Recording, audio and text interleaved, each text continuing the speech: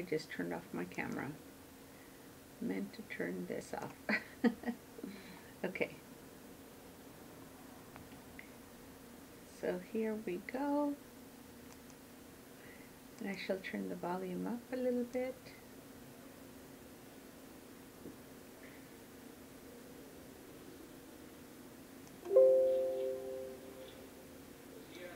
Hello, everybody.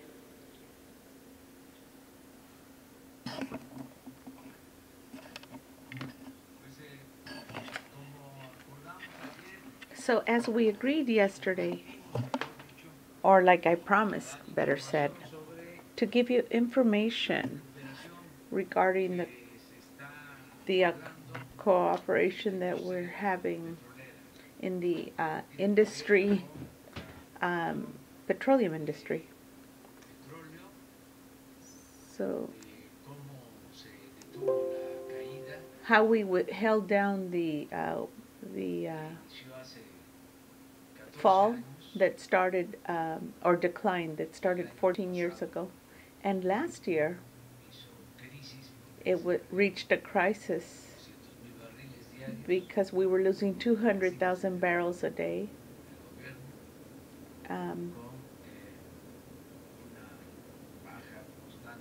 And the government had a constant decrease in the production. And they opted for the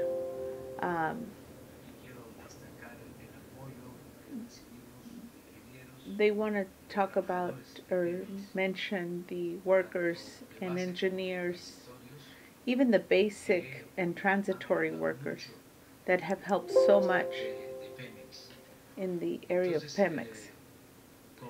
So now with the workers and with investment, because they had not invested in Pemex.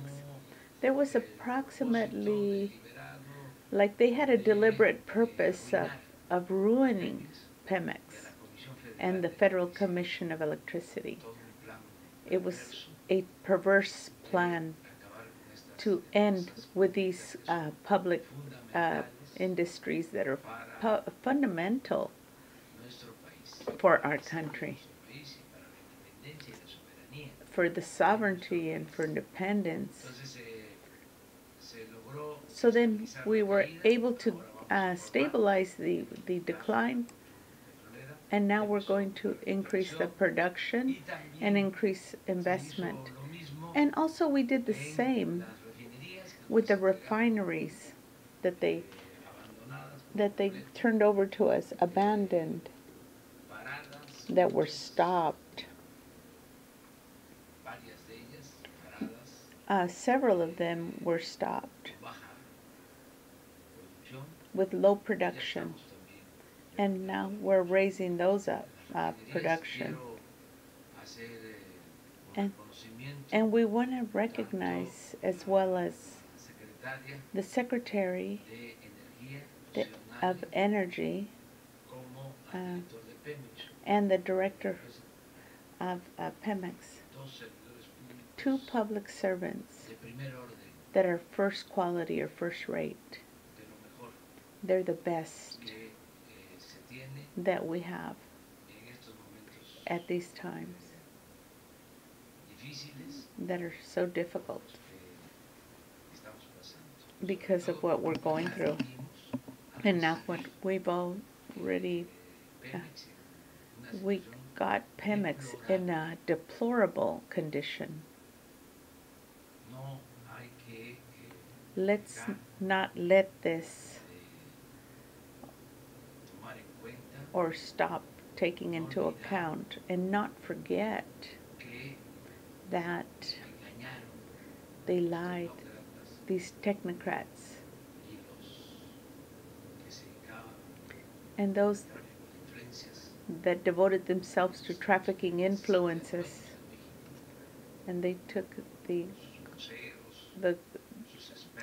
their experts, their voice boxes, they lied, saying that the energy reform was the panacea. that if we approved, we would be much better off producing more petroleum.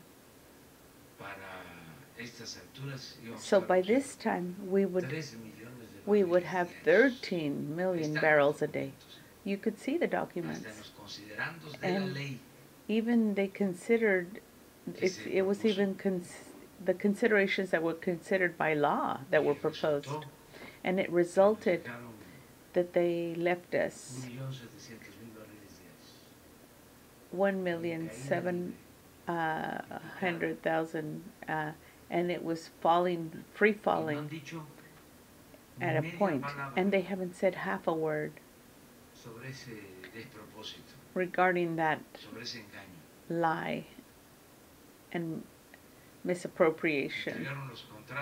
They gave out the contracts to particular people, and only one company out of 207 contracts is producing a quantity that's actually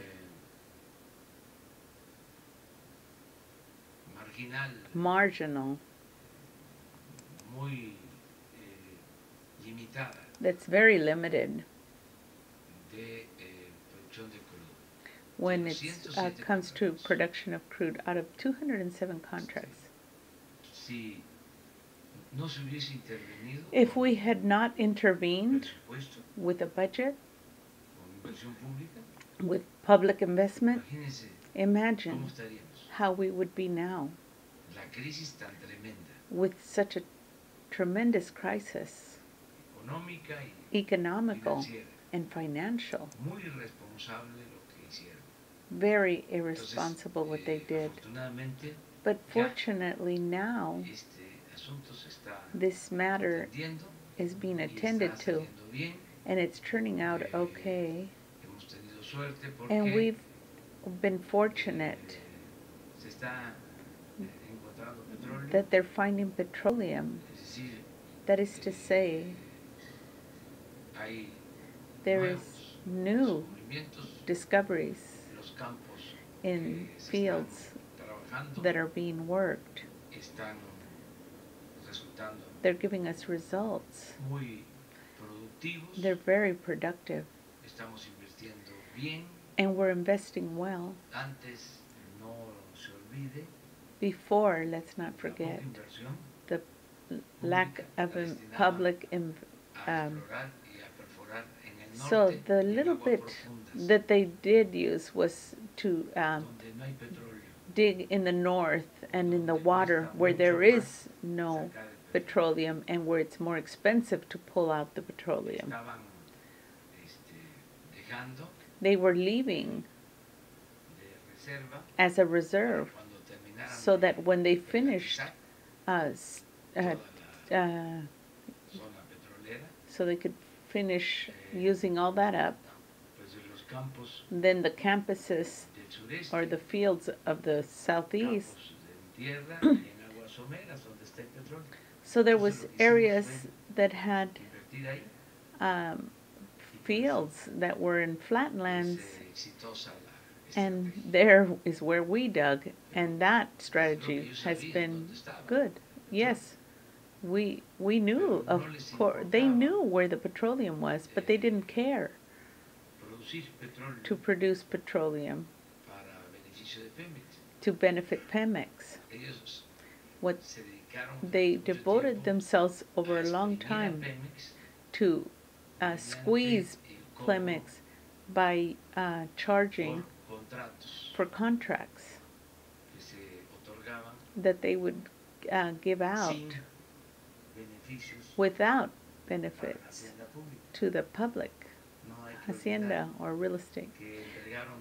Let's not forget that they gave out all that area of somewhere he said that they explored for gas, also with the deception that there would increase production, and they gave a juicy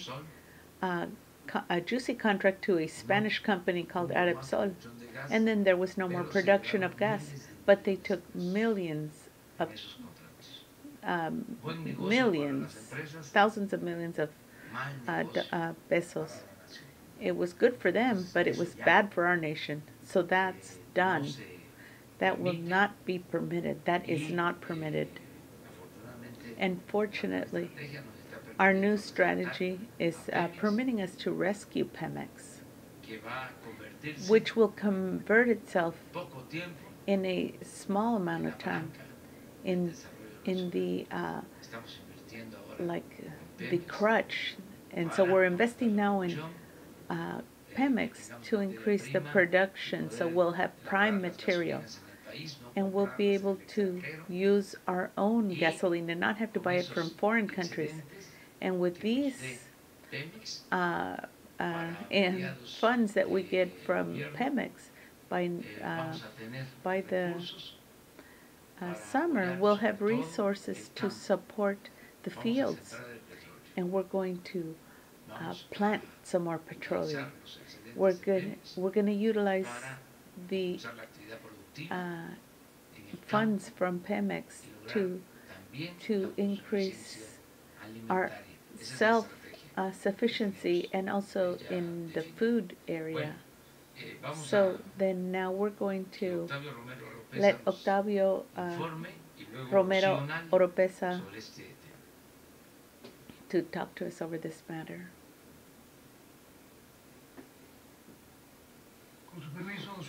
With your permission, Mr. President, very good day to all.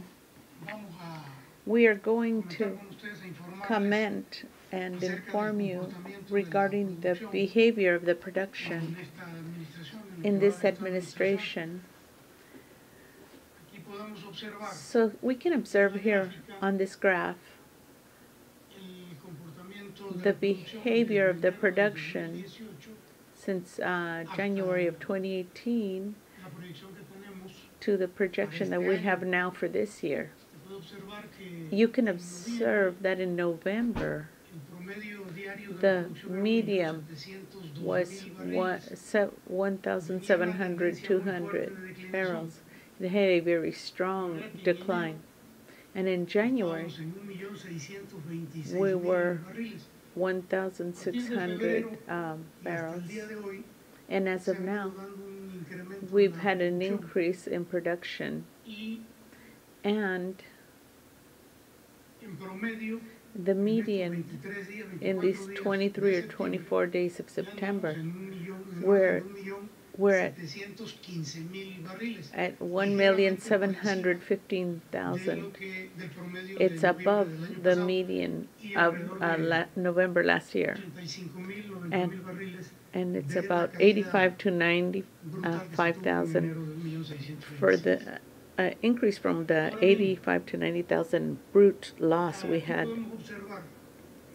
And here you can observe on this graph what is the behavior we're observing. We can foresee that by the end of this year, you can observe that there is a deferment in the production, and it's got a reason. It's programmed because we're going to detain the production. It'll last about 9 to 10 days, and then posteriorly the prognosis is an increase up until we get to December with an estimated of 1,778,000 barrels daily by the month of December. We are previewing that by the last days of December, we should be about 1,700,000 barrels. And with that production, we can initiate what will be used in the next year. So here, you can see the behavior that we stopped the fall or decline. And now you can see a raise that's been going up. Next slide. So these are some drilling wells that are going to be starting this week and to the end of this year. and what will help us to increase the production. At the end of September and the end of this week, we should, in the Camp Chiquin 22, will start, and then October they'll start Civics 1, which is in the campus of Civics. And then again in November they'll have another one in Civics, and then Valeriana, and then one in Quesqui, in Tabasco. And then in December we're going to start, we're going to have various pits or drilling wells in all these areas that you see there. There's quite a few. There's 1, 2, 3, 4, 5, 6, 7, 8, 9. They said 5, but I counted 9. So they said that is the largest campus which is being developed. It's a large campus, giant campus.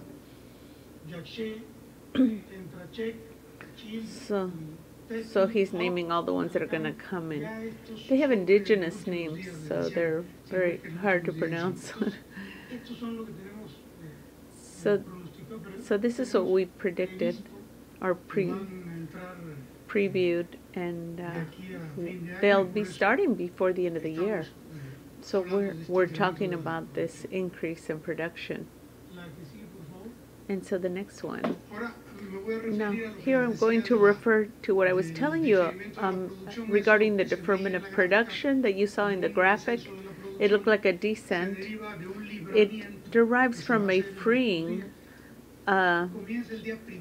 It'll start in the 1st of October, and they'll liberate, or suspension of operations and production, in order to do productive and maintenance.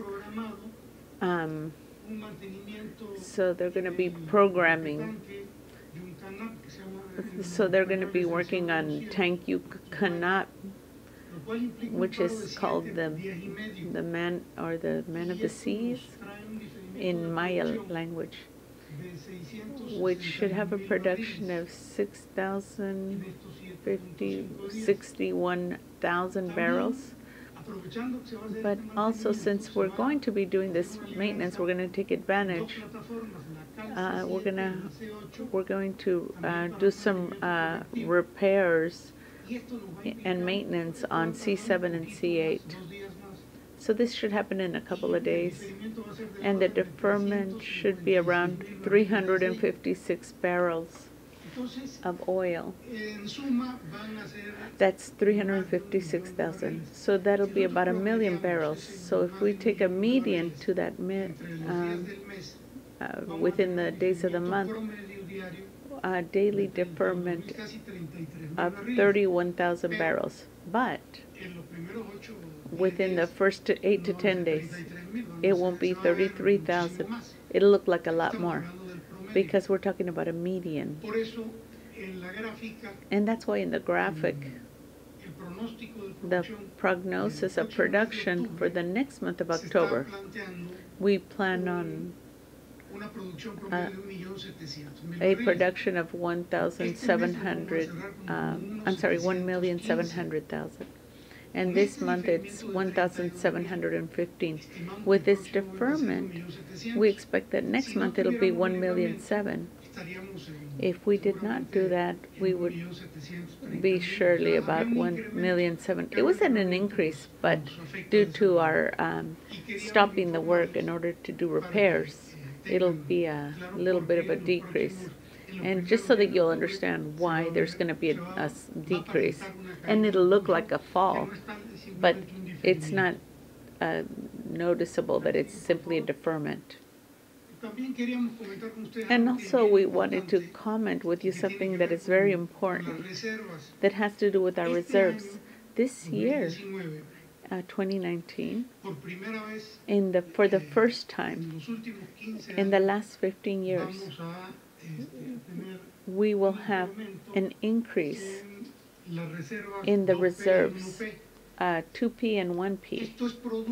This is product that, like the President said, which is of the exploration. And we've been fortunate and we've had good discoveries to such an extent that we've increased, and we estimate an increase of 2,000 million barrels. And it's practically confirmed that we will have 1,600,000. And in 1P, an increase at the end of the year for 200 million barrels. This is very important because in the past we had not had this increase in reserves in the last 15 years. So we were taking more out of our reserve. It was more than that we pulled out than what we were putting in reserve. And as of this year, we stopped that tendency, it changes. So that will affect the next year. And here you can see the 2006 million barrels by the end of the year. And that's 1P, 7 million barrels in 2019, and in 2020 will be at 7.2 million barrels. So at the end of this administration, our reserve should be 8.8 thousand million barrels. So this will go with it. It will not also be an increase in the production, but also in the reserve. This is very important. There's no more graphics? No? Okay, so I guess that's it.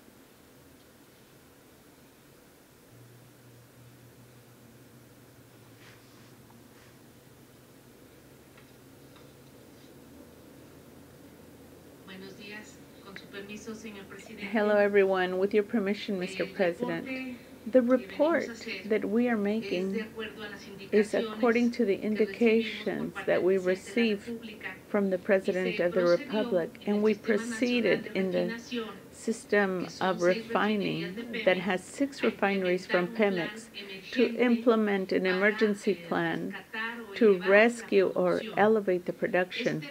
This plan has a maintenance that was emergent because the refineries were practically, well, very poor maintenance, not even the basic maintenance. And the second part was the rehabilitation, which is major maintenance and change of equipment and maintenance. So with this, we count on the support of Pemex, and Pemex is investing 12,500 pesos for the 6 refineries this year. So this 12,500 will be for the program of rehabilitation, and we've planned to start in the month of August. But actually, we started with some of the plants the first few weeks of September because we were waiting on some parts that had not arrived. And up to this date, we are still receiving due to the Department of Procurement. And the maintenance seems to indicate that it's being done by direct administration. So that is to say the workers of Pemex, the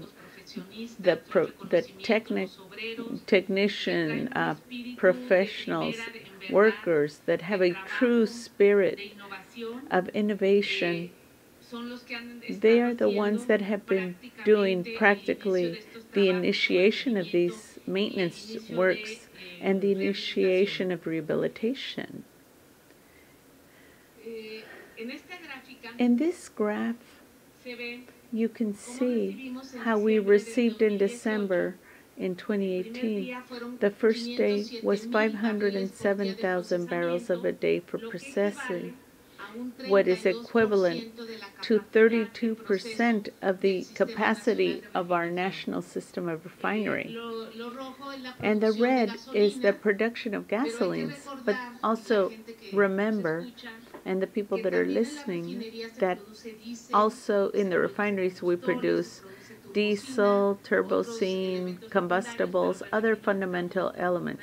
But here we're talking only about gasoline. So little by little we elevated the load with maintenance and a measure so that we started taking action refinery by refinery. You can see how we increased the load little by little up until reaching to the month of September.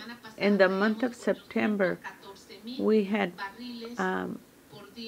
814,000 barrels, which is the equivalent of 52%. And today we had 779 because the refinery from Minitlan had some kind of a pore in its serpentine, which is what we're also working on that. But it's around 50%, or from the 32% we received to 50% now. So the system of processing. So you can see that now we've started, as of August, first week of September, to intervene with some plants in the different refineries. And at the end we'll be able to see. The next graphic is very general. This is refinery by refinery. And you can see the names: Cadereyta, Madero, Minitlan, Salamanca, Toluca, and they said another one, SC, I'm not sure what that was. So that was in December, November, not November when we received it, but practically when we started to take actions to stabilize the refineries, and we started to put into each one different loads. And this program is in conjunction.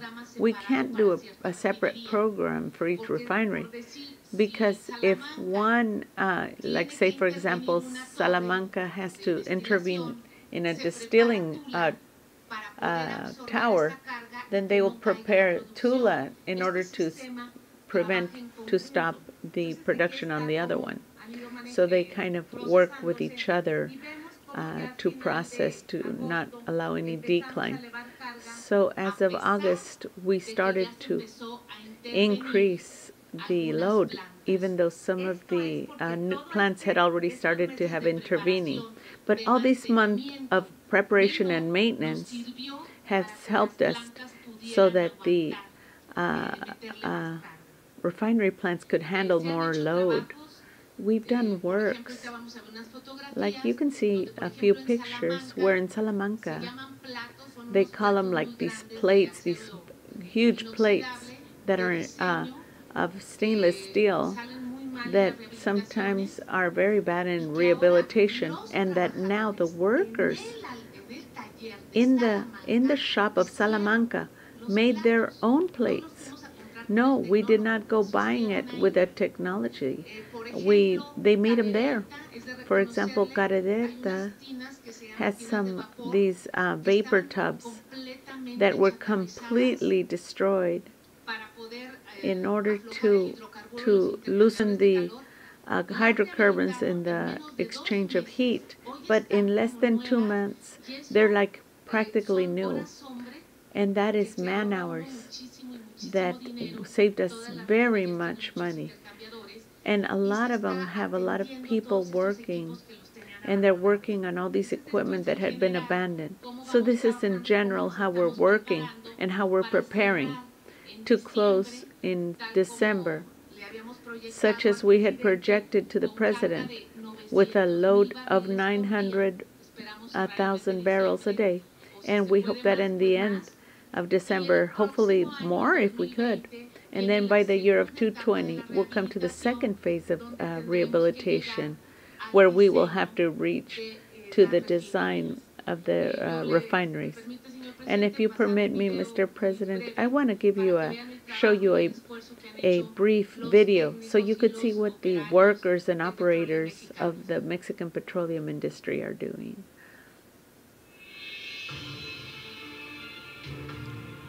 Works of rehabilitation. plant Maya, line of transfer. Francisco Madero, Ciudad de Madero, City of Madero. Ignacio Dovalli Jaime, Salina Cruz. Tanque de almacenamiento, that's a tank, of containment tank. Oh, and they've got a long list of things that they've been doing to repair. So they've got everything working. Awesome. Check that out. And they're doing as much hand repair as they can to save money. It's all about austerity. Oral Lázaro Cárdenas Manititlán. So they've got a bunch of repairs they did there. Look at that. And then in Hidalgo, Tula, they've done a lot of repairs as well. You could stop the video and see what all the repairs are, but it looks like they've rehabilitated the whole place. Wow. So you can see the 6 refineries, the small images, but you can see the works that they've been doing, these workers of the petroleum industry. Thank you. That's all, Mr. President. So that's the general information regarding this matter. So, Mr. President, hello. Good day. We're speaking of a period of approximately 11 months of the rehabilitation. I was going to be asking for concrete data, but there they are, the concrete data. So this takes to confirm what the President had said before, that Pemex would be converted into the pillar of the Mexican economy. And now, isn't there a risk that we could return to make the Mexican economy dependent on the petroleum industry? Because we need to discover more fields, and if there exists that risk, is it not possible that what you narrated, if there was not a participation that was enthusiastic from the workers from Pemex, how is the relation with the workers of Pemex right now, and the commitment, and how large is the participation of the workers of Pemex as of now, and obviously the ones that are indicated. And this all takes us to think that if this was done to 11 months, it would seem like a solution. So what were the previous governments doing then in the past years, for decades, if this is possible to do in 10 or 11 months? And I forgot to present myself. I'm Roberto Cruz from Impacto, and I have a few more questions, but these 2 things. So the participation and propelling the economy. Yes, we are at the same time increasing all the productive areas, but it was strategic, the recovery of Pemex, the rescue of Pemex, as it is strategic to recover the Federal Commission of Electricity. In our priorities that we've defined, it is the well-being of the people.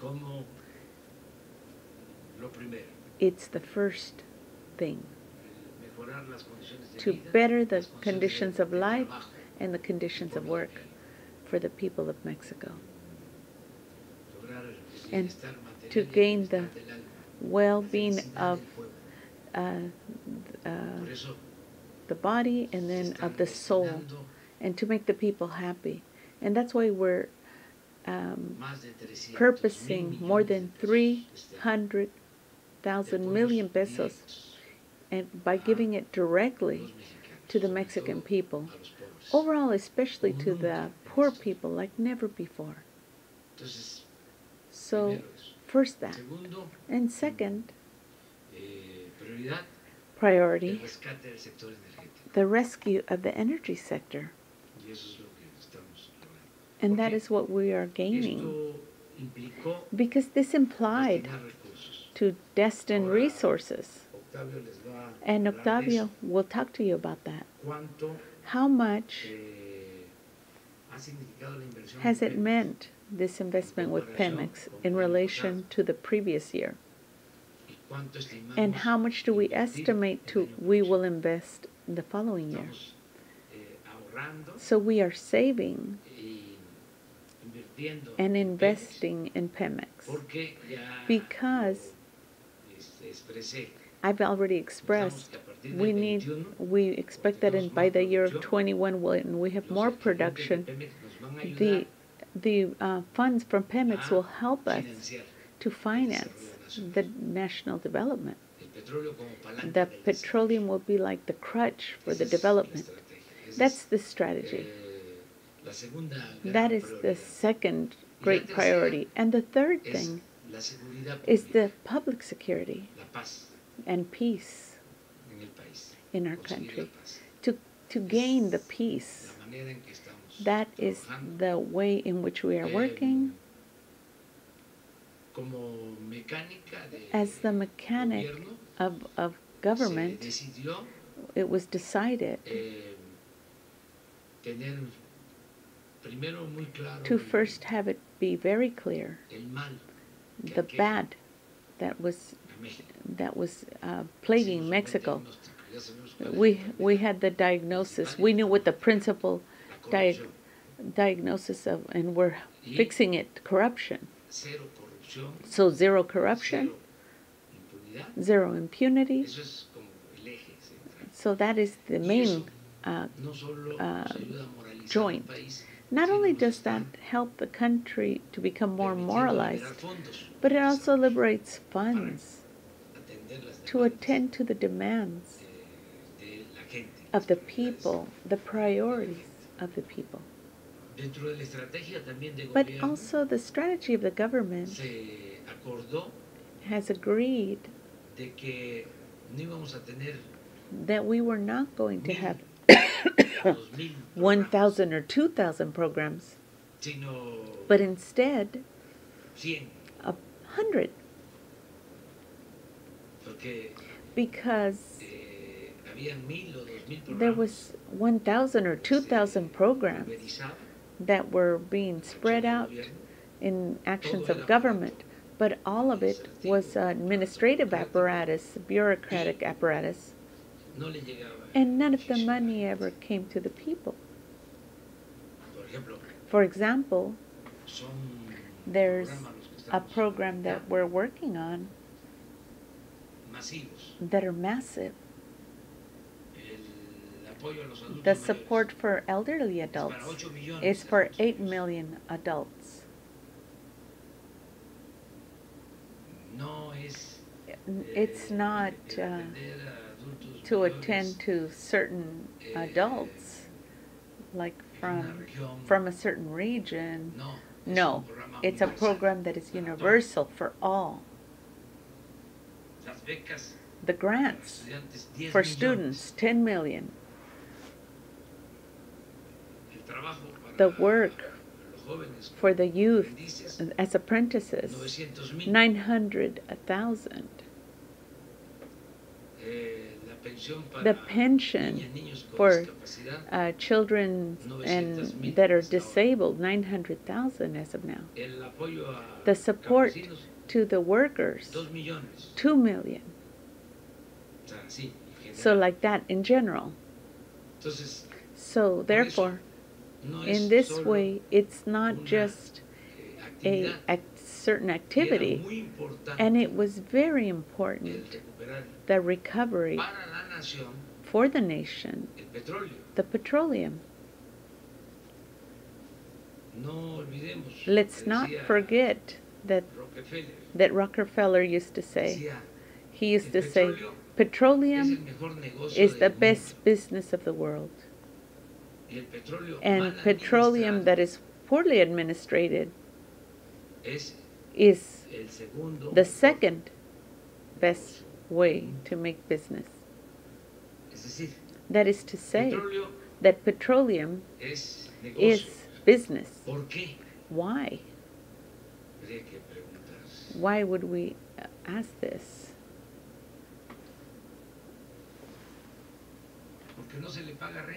Because you don't have to pay rent to nature.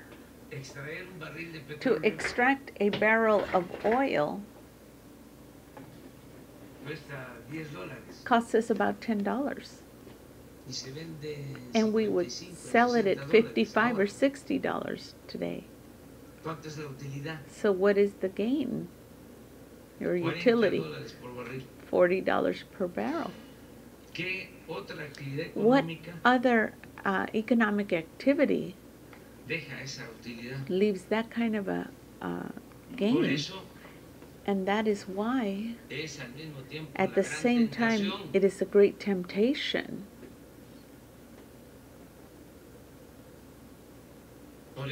And that is why they went launching themselves against petroleum, and they wanted to privatize it completely. They wanted to divide it, this utility. And at the end, the contracts that they gave, they call them utility contracts that are shared.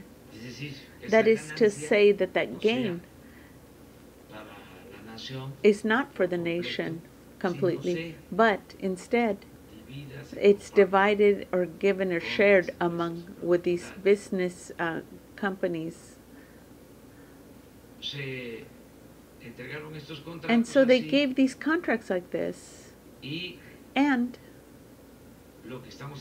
what we're waiting is that they produce, because they did not even comply with the investment that they, or to produce, not even when they are going to stay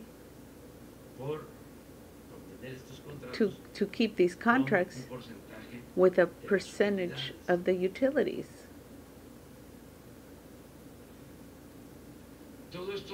So all these things, we are not doing these to question, and we're not trying to cancel the contracts. We are not going to do this. The only thing is that if there is no production with these contracts that were given, then we cannot continue to say that they will continue, and we will not continue to give in concessions, because what we are doing now is with the participation of the public sector and Pemex,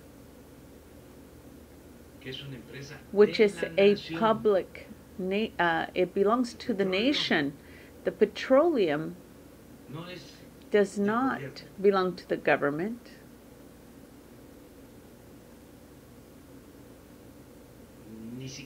It doesn't even belong to the Mexican state. The petroleum belongs to the nation.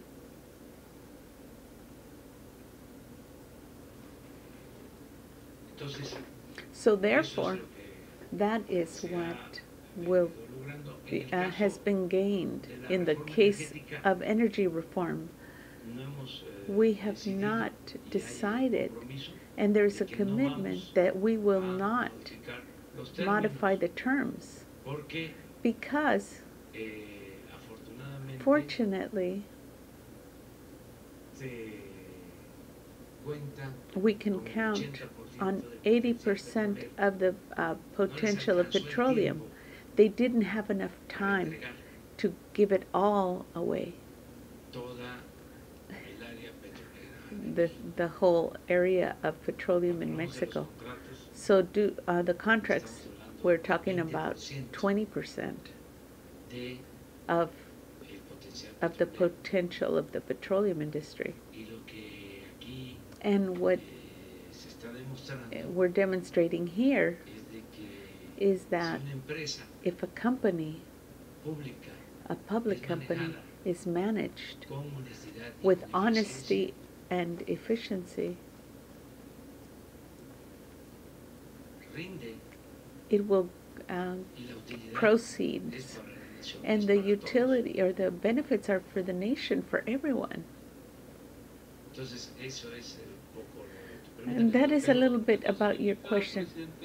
So what does it mean that the development then is completely Pemex?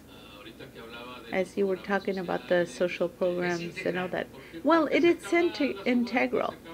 Well, so say all the auctions and all the airplane, but Pemex is the great thing we're or two or three things. First, to finance the development of Mexico, not to permit corruption, unearthing corruption, and with austerity. That's the first part. And that we can see that it works, and that does function. We're not increasing taxes, we're not increasing the prices of gases or combustibles, we're not putting the country in debt, and we have our budget, and there is well-being. But in order to have more well-being, what do we need? Of course, maintenance of zero corruption, zero impunity, zero luxuries in the government, and to add two components more, two elements more to this plan. One,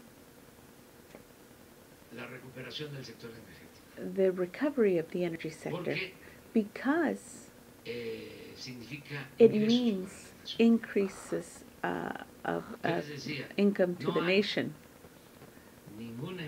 There is no company that is as rentable like Pemex.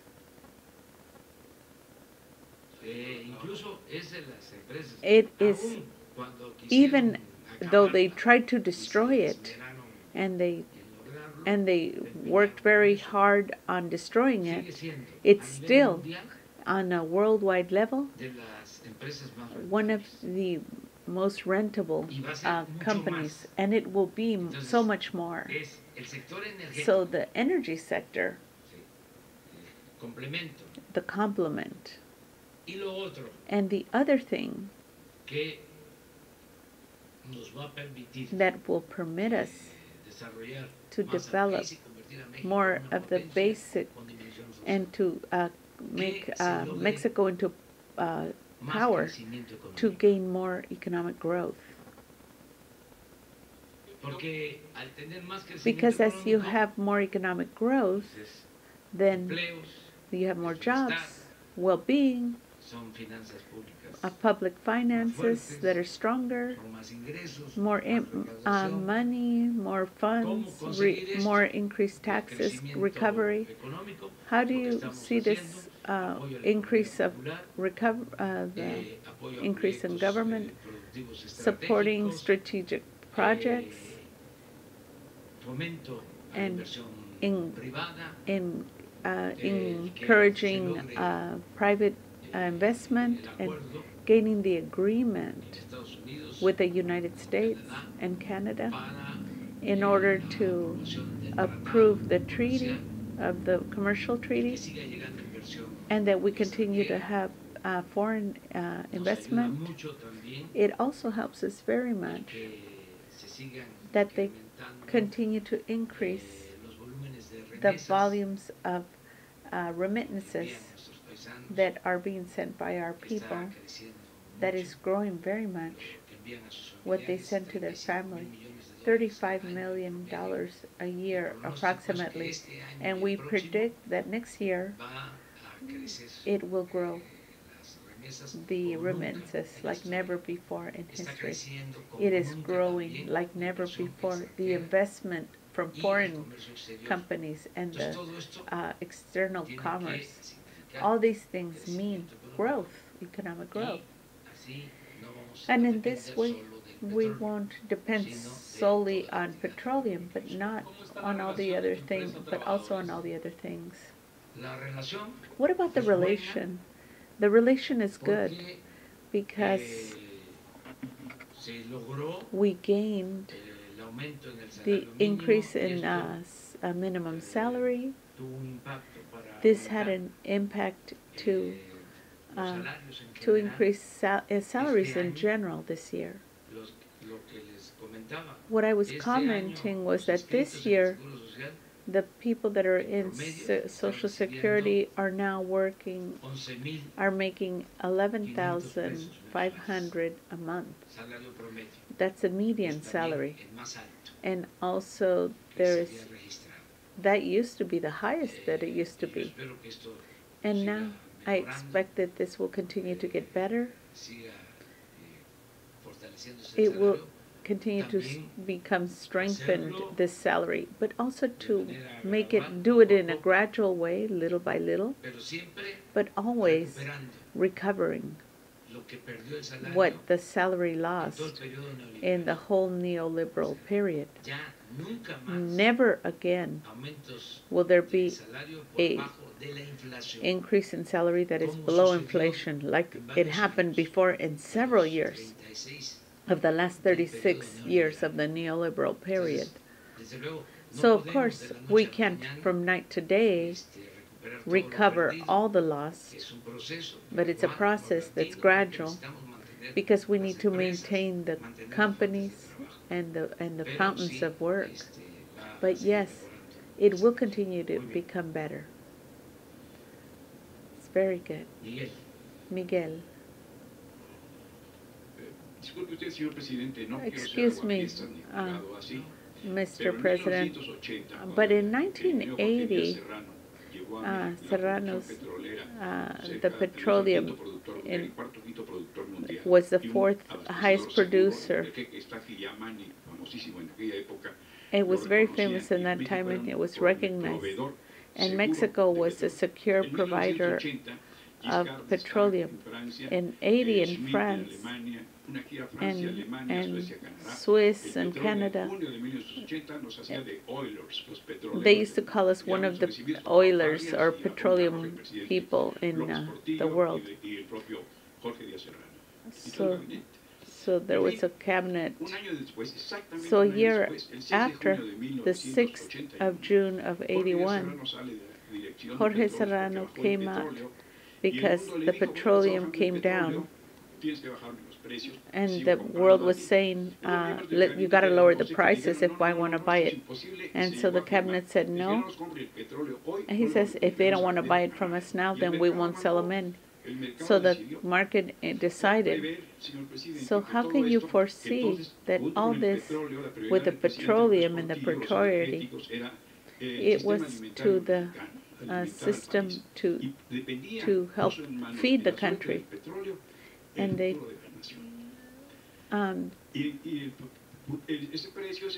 so the future prices, it was promissory and there was an abundance, but all of a sudden then the petroleum descended and all that promotion and offers and promises vanished totally. Simultaneously, our technocrats, with all the oil that was present at that time, they stopped produced these technical people, which is requires preparation. And de la Madrid was a prominent Mexican that then Tampico and Tamaulipas.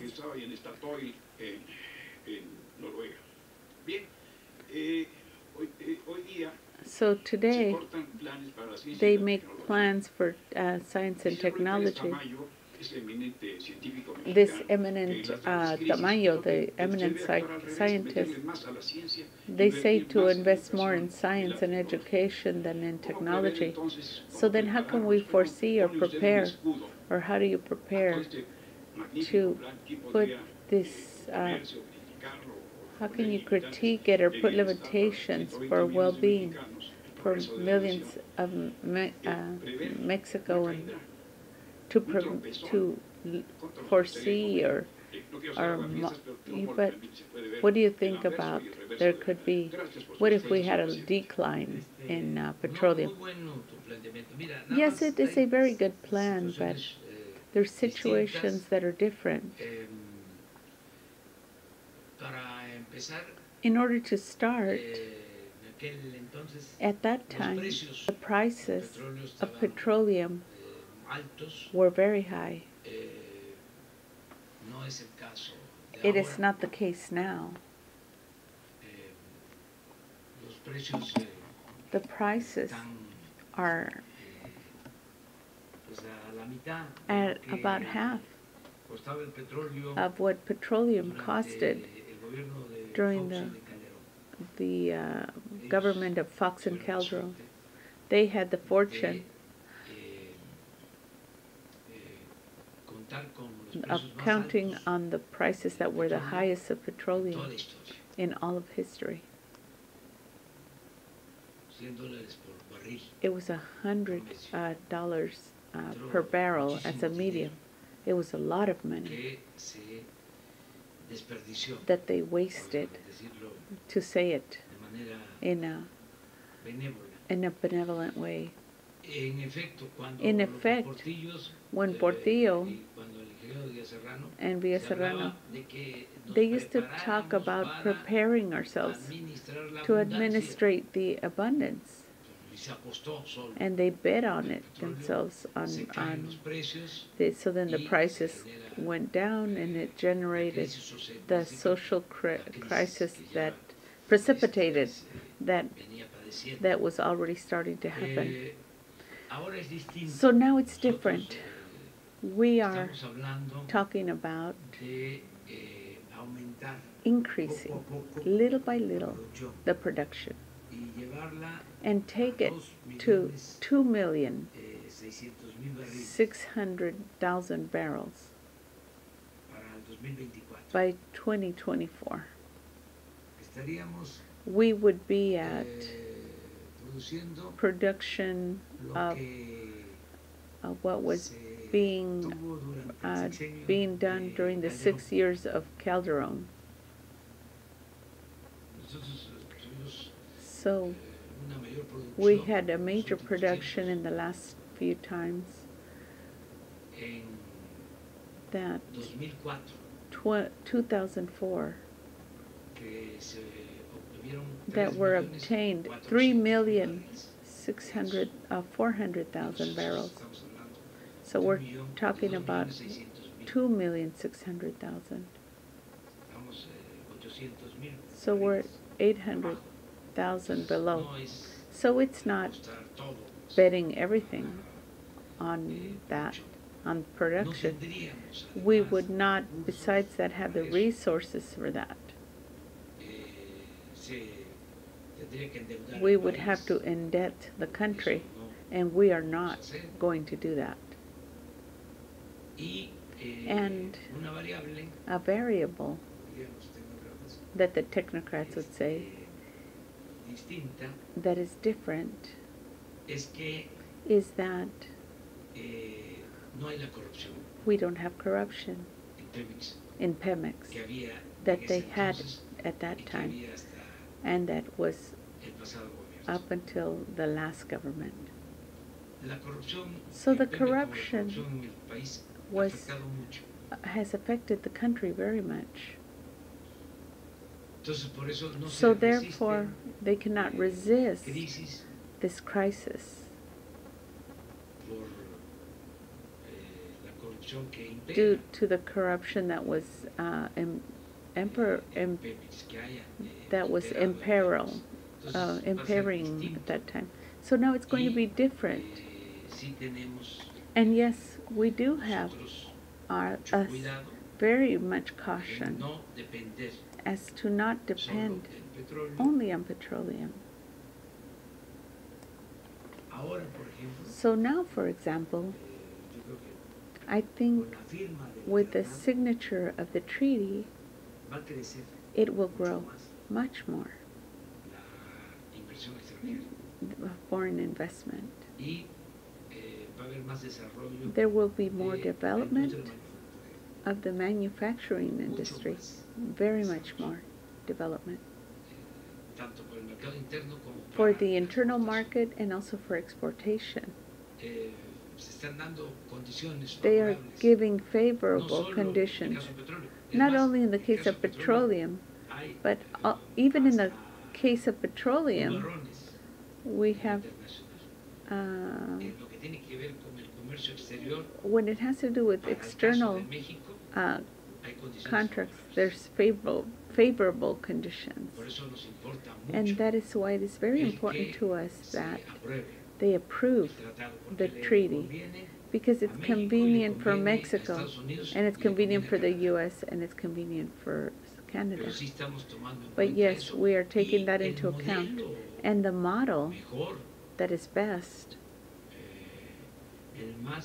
the most rational and cautious and responsible when it comes to exploration in petroleum is Noruega's. They, for example, have to leave out of their income from petroleum resources for a fund that will then belong to the new generations. That is to say, we're going to utilize the petroleum for the productive energy, but we're going to be, the idea is to think in the new generations benefit, and we're going to utilize resources for alternative energy sources. We also have to advance in that. In the technological territory, which I respect very much, the opinions of the scientists and the critics regarding our politics, but what we're doing now, for example, is reactivate the Institute of Mexican Petroleum, that the technicians are in charge of the rehabilitation. The technology that we are utilizing is of the Mexican Institute of Petroleum. So yes, there is more technological development now than there was last year.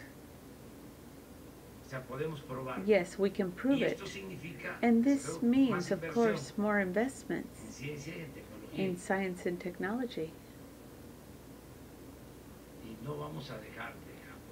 And we will not stop supporting this.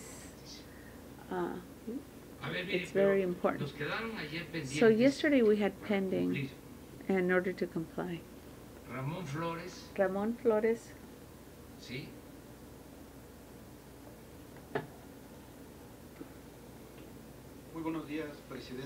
Very good day, Mr. President. Secretary Ramon Flores from Los Angeles. President, Notimex is giving voice to Miranda, recognizes that she,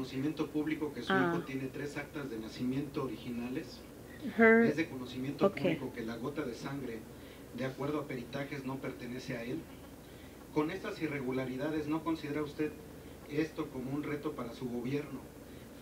That she admitted that she had tortured people. She recognizes to the news. She is. How does your government interpret this for your government? Isn't it a matter of impunity, this act? But if it's as you say, yes, it could be an act of tolerance or impunity, or to tolerate impunity.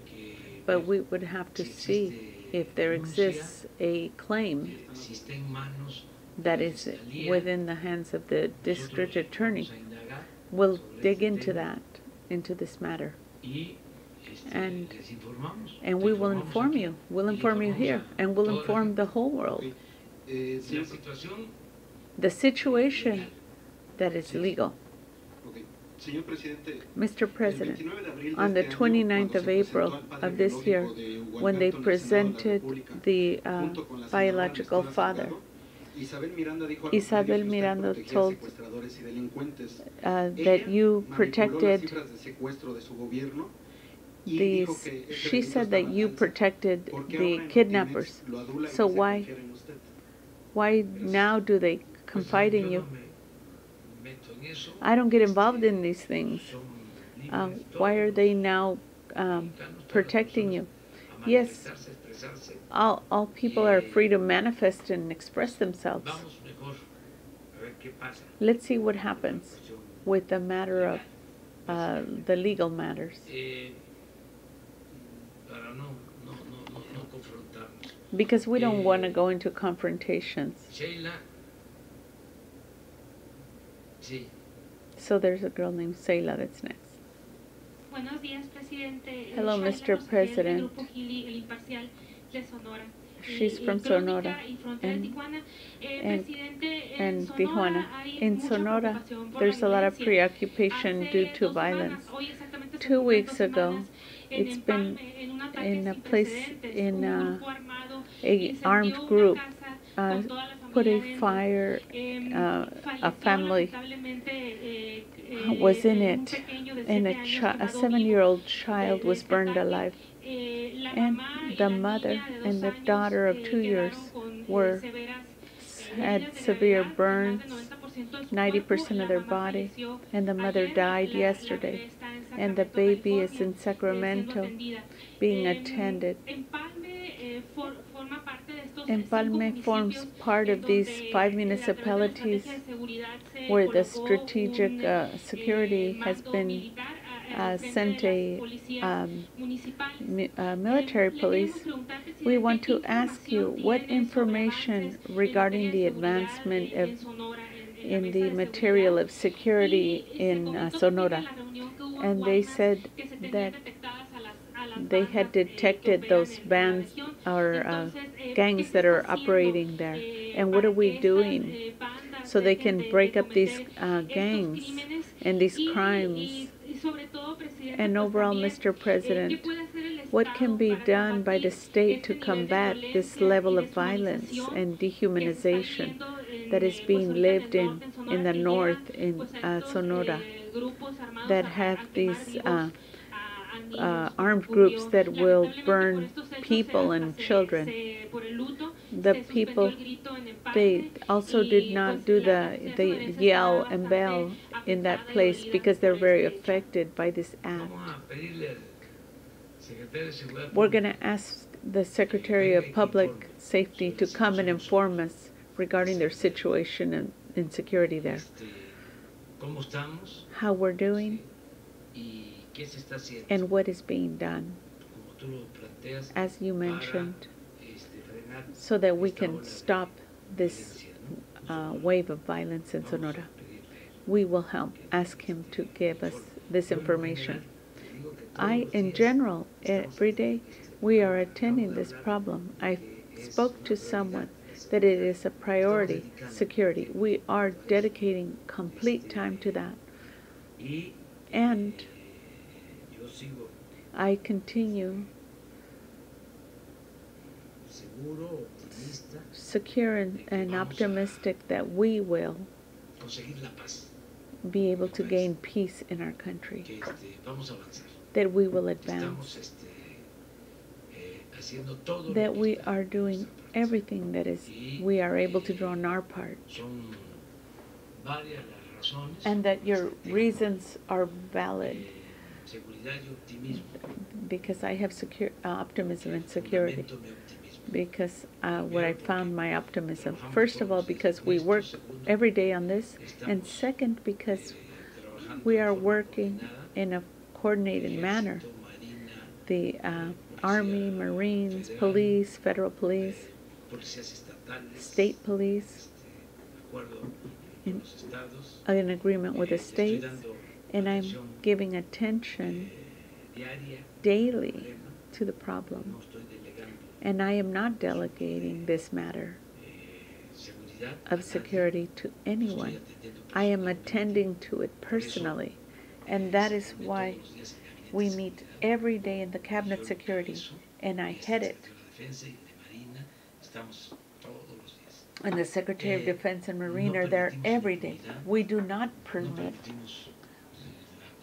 corruption, and we are fortifying the National Guard. We are contracting and recruiting more elements for the National Guard, and we're training, and at the same time, it's the base that sustains this whole duty and the social programs, and we're trying to advance the country, and I believe we are going to gain to detain this violence. So what message do you send to these people? Because they are very impacted, especially the children. We send our affection, our endearment and solidarity, and the commitment to protect them and to be with them always, and that the vigilance and the police should become more vigilant and to guarantee public security. And then in Tijuana, there now it's 209 homicides in Tijuana. We will ask the Secretary. We'll have a bit of information here regarding insecurity, and we'll talk about it on a national level, if you would like.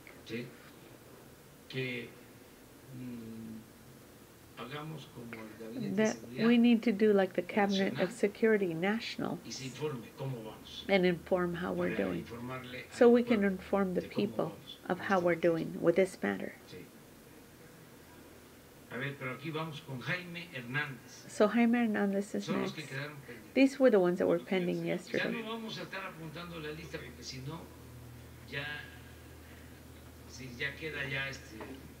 So then we're not going to be making a list anymore because it's getting very committed, and then the whole the press conference. So Jaime Hernandez from Baja Palabra, in the last administration, every time they rehabilitated and they made a new road and they increased the cost for the people. As of the 1st of so they increased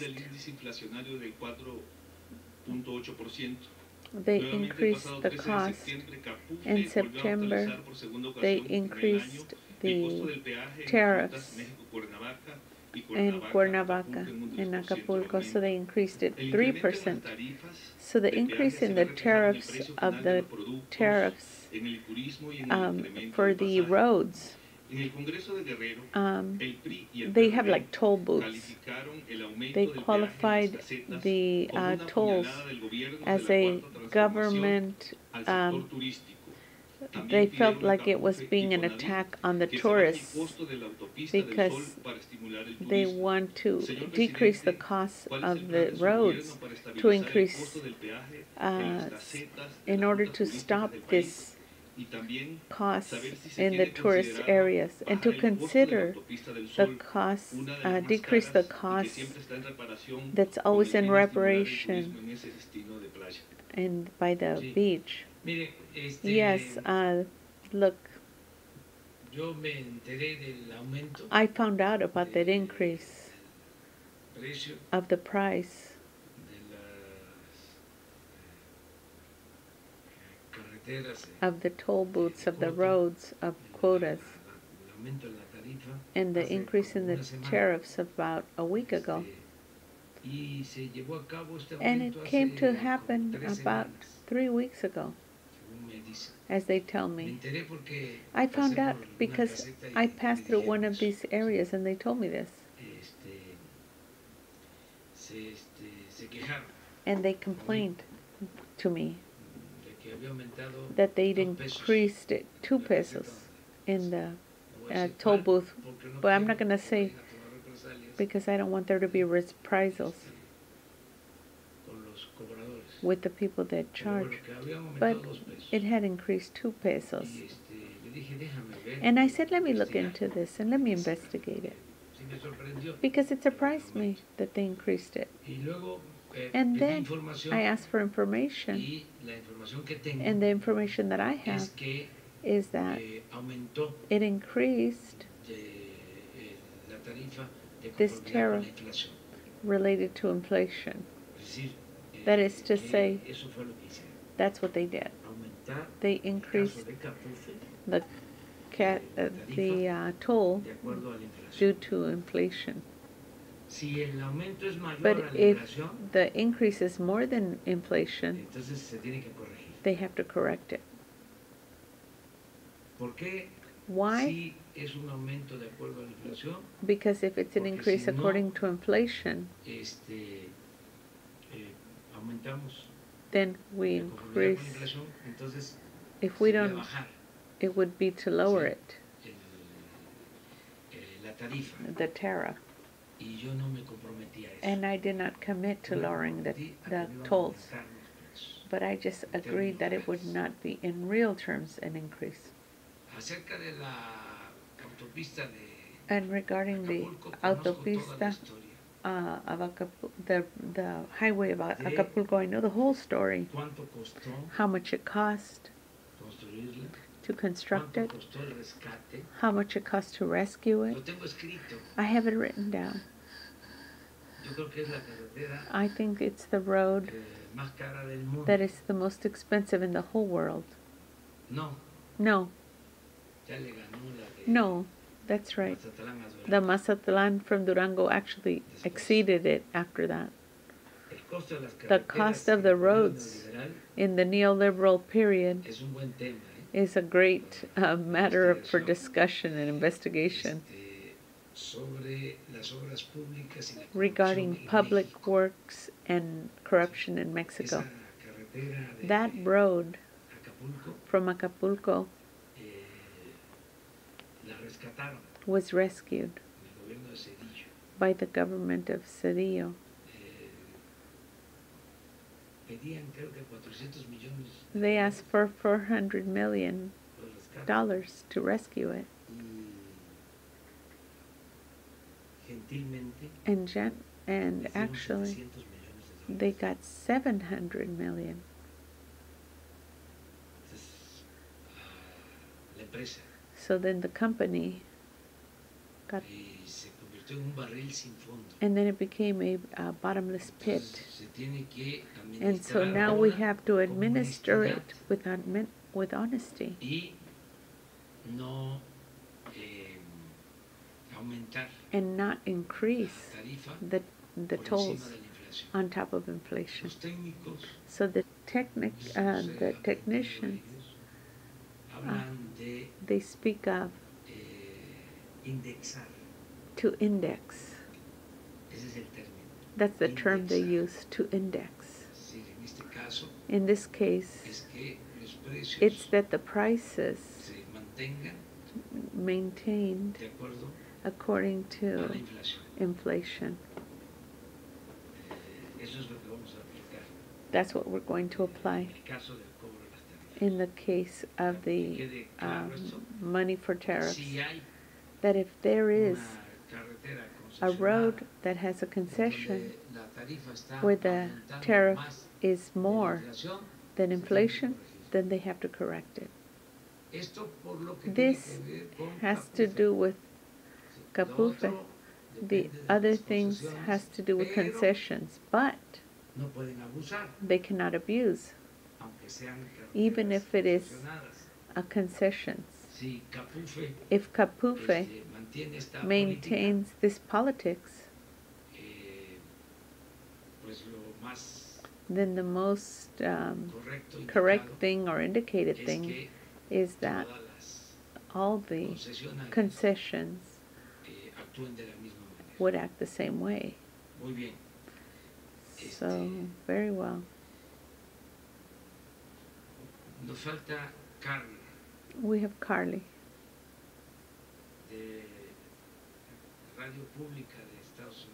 From Radio Pública, United States. No, she did not come. Vámonos con dos, ¿no?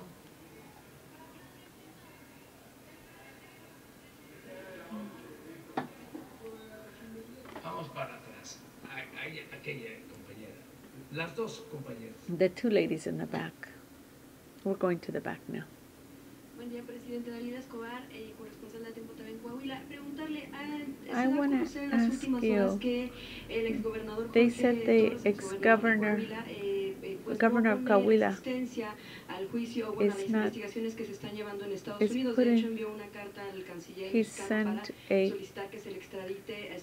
he wants someone to be extradited for money laundering, electronic irregularities, procedures that are taken outside the country related to ex-governors. But the investigations that are done here in Mexico, like in the case of Coahuila, and you even presented proof in 2017 that regarding these matters of these governors. But if he's offering and he's disposed to, the authority needs to act. That's my point of view. In the case of the other cases, they can inform you of what it has to do with. We are asking that there be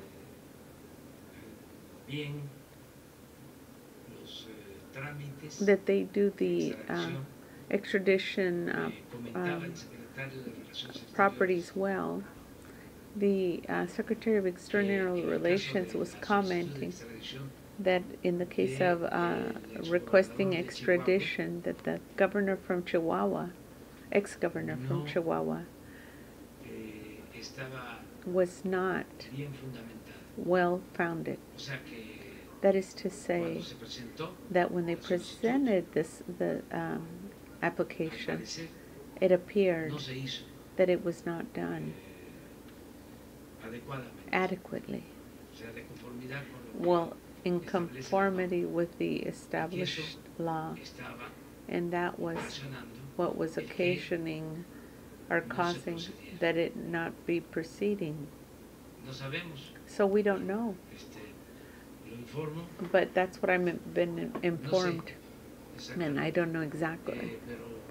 But tomorrow we will inform. We'll ask Marcelo Ebrard to inform us regarding this matter. Regarding the governor of Coahuila, Moreira. Yes, I denounced, I turned him in at that time because there was a lot of politics in those cases. But due to electoral questions or due to political differences, and we need to separate ourselves from that because of professionalism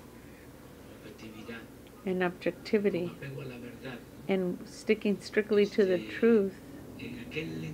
At that time, we used to talk a lot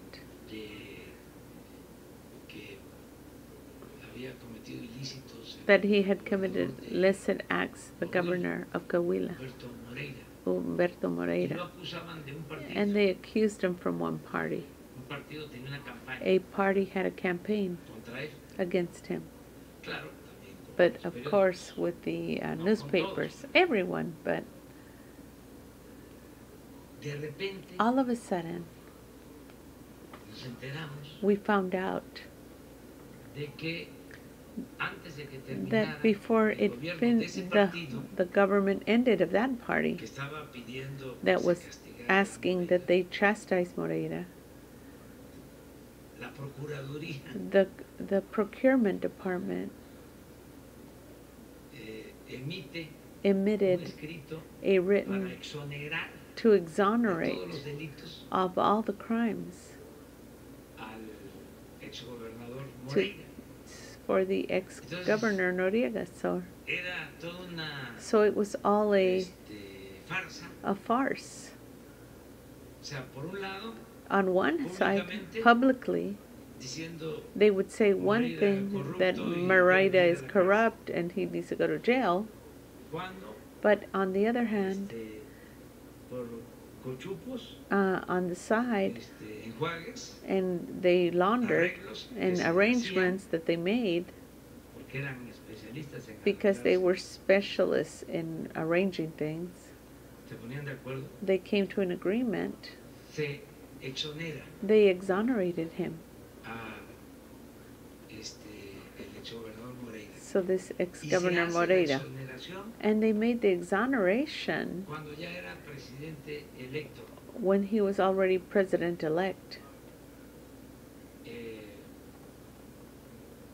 El licenciado Enrique Peña Nieto, When Enrique Peña Nieto was already coming out el licenciado as Felipe Calderón. Calderón was coming out and Peña Nieto was coming in. They exonerated him in that period. So Ya so eso no debe de seguir that should not pasando. continue to happen. Ahora hay una asociación que se llama Now there is an association which is called Mexicanos Mexicans por la Corrupción. Against Corruption. Ah, no, sí me equivoqué. No, that's not what it's called. It's Mexicans in favor of corruption. Oh, no. Que That. no es así. No? Oh, it's not that? Sí, que No. dirige They direct Claudio X. González, Claudio X. González and others, adversarios nuestros, adversaries of ours. que se han dedicado They've dedicated a themselves sabotearnos. to sabotaging us legally. Son los que promueven los amparos. They're the ones that las promote obras. the Sí. the No quieren- stops on the No works. quieren, They don't want que us hagamos nada. to do Están anything. molestos. They're bothered. Quieren que siga el mismo régimen de They want us to corrupción. continue the same regimen of corruption. Imagine defending El proyecto the project de el aeropuerto en el of lago the de Texcoco, airport in the middle of the Lake Texcoco. que era That was el saqueo más grande the biggest que se tenía, looting eh, that had preparado, been el prepared. atraco más grande. A greatest Pues iba a abuse ser al pueblo y a la that nación. would be done to the people in the nation. Iba a significar It would casi mean un billón about de a pesos. billion pesos. Iba a ser como un It would Fobaproa. be like a FOBA proa. Y defendiendo eso, And they're defending that. por eso me confundí. That's why I got confused and I called the Mexicans En favor de la corrupción. in favor Me of recuerda corruption mucho al because they remind me a lot of the ¿recuerdan el pacto que pact firmaron? that they've signed, Pacto por México, a pact for Mexico, cuando when fue un pacto it was contra a fact, México. in fact, a pact against Mexico. Bueno, ya terminamos. Well, Falta we're la done. compañera. There's nada one más more una person. pregunta. Falta otra pregunta. El tema de Altos Hornos de México, saber si usted tiene información respecto de si do en you efecto va a have- haber una venta, si el comprador there's gonna be a posiblemente podría ser sale, Tech Inc., sí tuvo que ver la visita de Pablo Roca y que, bueno, la reunión que tuvo con usted hace unas semanas, si tiene que ver con la probable compra de Altos Hornos de México. No, ¿Tiene información? no, eso también No, es, if it has to do with the purchases in Mexico, no, that's just a vuelan mucho. fly-by-night thing. They fly a lot. No tiene nada que ver. It has nothing to do with anything. Whatever she was asking about, I'm sorry, I couldn't make out what she was asking. Vamos a hablar de eso el día. So we'll talk about that on that day. So, Mr. President, the lady is asking for her turn because he had named her. Mr. President, he had said it was her turn. Sí, se va a informar sobre asunto, se va a seguir informando. Yes, we'll continue to informing regarding. Con el fiscal. We met with the district attorney and his family, and Alejandro Encina will present an information, a bit of information, and we'll inform you regarding that. Presidente, buenos días. Mr. President, she's the last one. What information have you reported regarding this order of apprehension in the Jorge Winkler? And what call would you make to the coordinator that is already installed outside of the Senate of the Republic and the discussion of the secondary laws of the education reform? And what report have they given you regarding the federal police that are still not happy because they don't want to be part of the National Guard? And we already saw a few days that they did some manifestations, and yesterday they were refusing to form part of this group.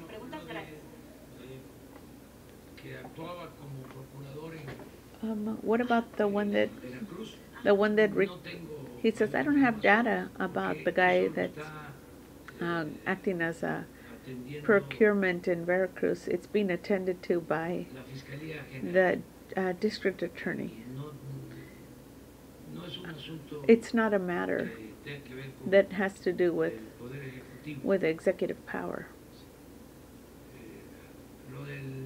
And regarding the police, we're coming to an agreement with them in order that they can pass voluntarily to the National Guard. And the ones that don't want to, they don't want to go to the National Guard.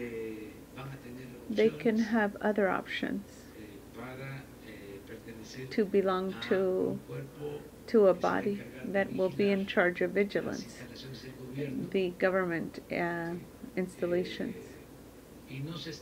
And we are not firing anybody, and we're not making everybody lose their jobs. But you spoke of another thing. What about the coordinator that's outside the Republic? That's her right to manifest. Yes, that bothers a lot, the conservatives. But it was a farce, a lie regarding the so-called reform, and it costs a lot. It even costs money out of the budget for their propaganda against teachers, and there was no results. What there was suffering. Even people lost their lives due to this confrontation and with discord and lack of prestige for the teachers, and all this because they wanted to, because these people like Gonzalez, very conservative. I don't want to use another word, but it would be more strong. But perhaps clara. it would be more clear. Me auto So limito. I'm self-limiting myself to saying, Pero sí, se but yes, molestaron mucho por they eso, they were very angered by that, por algo que with no something that beneficiaba en that nada did not a la benefit educación, anyone al in contrario, education. On the contrary, todo por el afán all privatizador. due to their greed to privatize. They need to stop, and they need to start to Acostumbrando become accustomed de que that nosotros no vamos we a are aplicar not la misma política going to apply the neoliberal. same politics as the neoliberals. We are going in a time, La etapa in the face post-neoliberal. of the post-neoliberal period, and that is behind us. Esa This política antipopular, anti-political de corrupción, politics of de corruption, injusticias, de injustices, and privileges. privilegios, que significó una vergüenza It's a shame, it's an embarrassment a todos. for all of us. La fama The de México fame of era Mexico de used to be violencia of y de violence corrupción, and corruption. que es lo que tenemos que ir atendiendo, And that's what we need to cambiando attend esa to. imagen. That image needs to Entonces, ¿cómo change. vamos a seguir con lo mismo? Because how are we going to go on with the same Tenemos thing? que cambiar We need to change. ya. Now. We have to change No now. está permitido It robar. is not permitted to steal. Ya no se pueden hacer They todos esos cannot negocios do al those amparo del type poder of público. businesses that are taking advantage of the public. They were used to not paying taxes and controlling, and still Se situaban they used to como jueces, pose themselves as judges. suponiendo que So let's suppose that they would call this organization Mexicans Against Corruption. What did you do?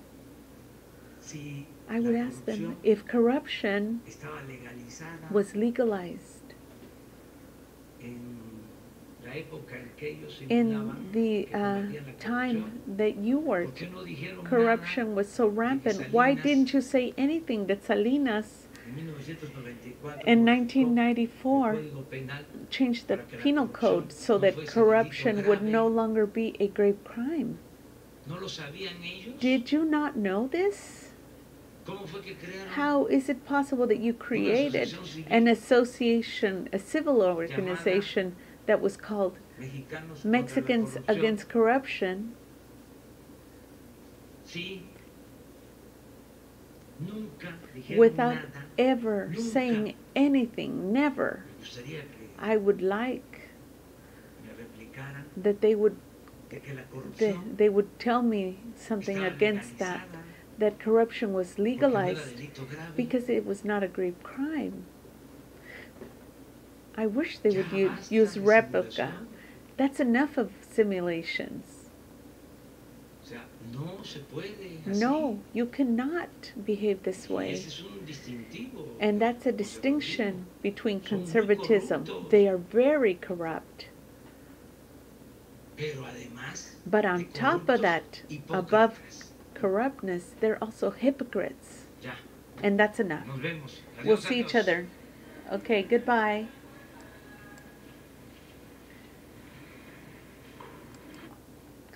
Okay, so that was the end of today's conference, and it was actually very important today because it showed how the petroleum industry is doing very well in Mexico, and they're trying to become self-sufficient, and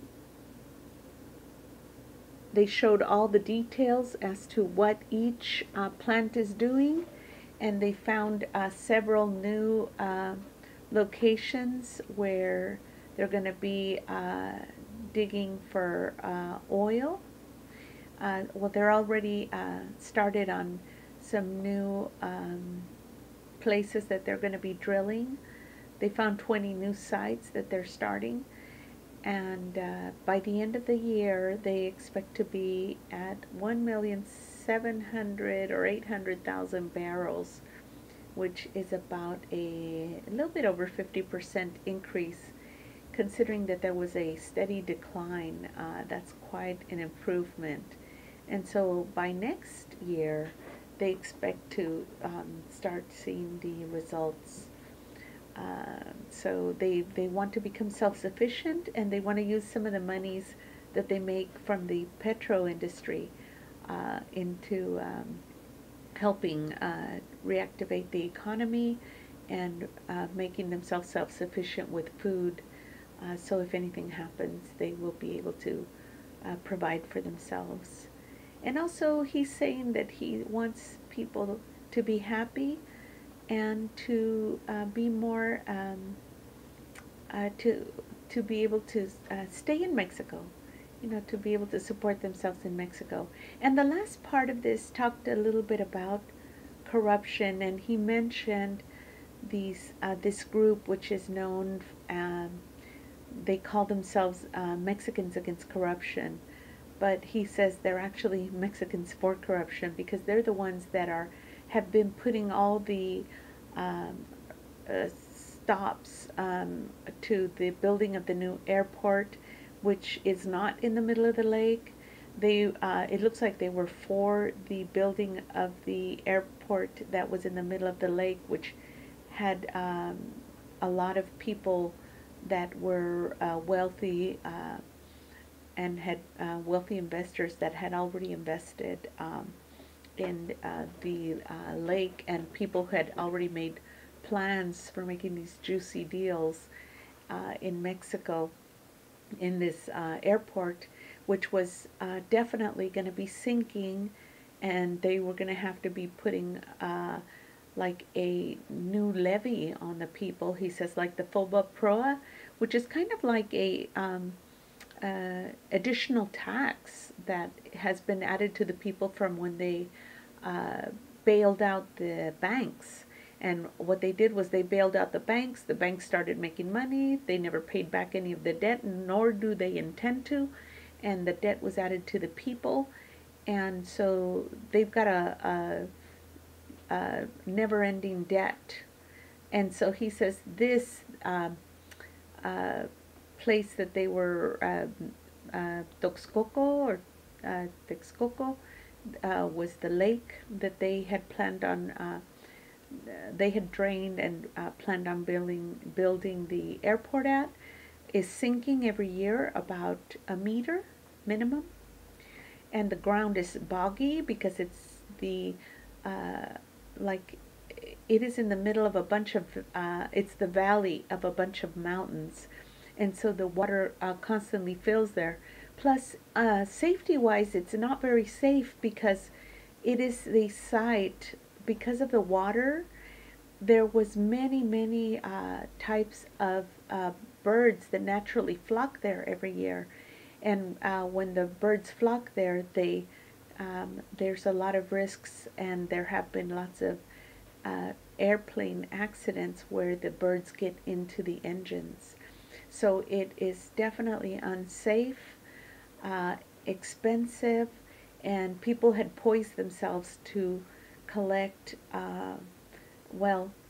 to be the ones supposedly refilling or lifting, or it was going to cost a lot of money to try and keep that airport afloat as it was sinking, and also to keep it water free, because the water wants to drain there when in the rainy season after the ice melts on the hills. So it was definitely a losing strategy to build it there, but it was definitely going to make money for a lot of people that were interested in stealing from the country. So there's still these Mexicans Against Corruption were actually part of the corruption, and they're the ones that were imposing a lot of these stays for the project. So they're still going forth with a project that is at Santa Lucia, which is where the old airport was. They're refurbishing it, and they're also adding the military Air Force base, which also, these are very good sites and safe sites for the airports. So they're building those areas instead. But they're dealing with all the, how shall I say, holds that were being brought upon by these corrupt people that were trying to keep the works from going to their maturity. Okay, anyway, so that's the end. I just wanted to do a little synopsis for you at the end because sometimes people don't have time for the whole thing. So I think I'll start doing that now is I'll just do a synopsis at the end if you just want to go to the very end and listen for the synopsis. Okay, thank you. Have a great day. Bye.